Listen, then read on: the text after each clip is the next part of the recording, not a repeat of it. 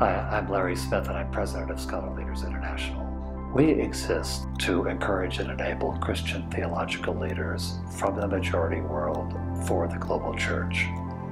And we do that in three big ways. We sponsor faculty, future faculty, theological leaders for schools of theology all over the world. We call that leader studies. The second thing we do is we work with schools of theology to help them clarify their mission and define a plan for being able to achieve it.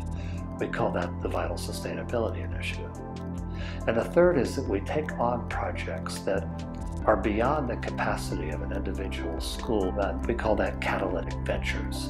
The things we are doing there right now relate to two areas. One is religions, where we're asking the question, what must be done to equip the church intellectually for its ministry among adherents to other religions?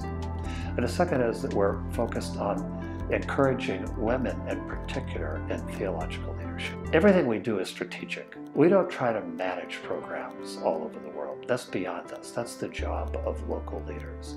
Our job is to add capacity to the system so that they're able to address the issues that they see. So we add capacity in terms of faculty, we add capacity in terms of plans and ideas.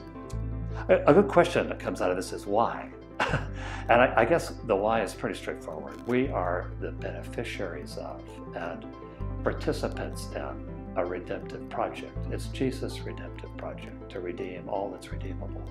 And so we operate out of gratitude. But we believe that in the midst of that theological leadership and theological leaders are essential to that project. And we believe we have some gifts to share with those theological leaders.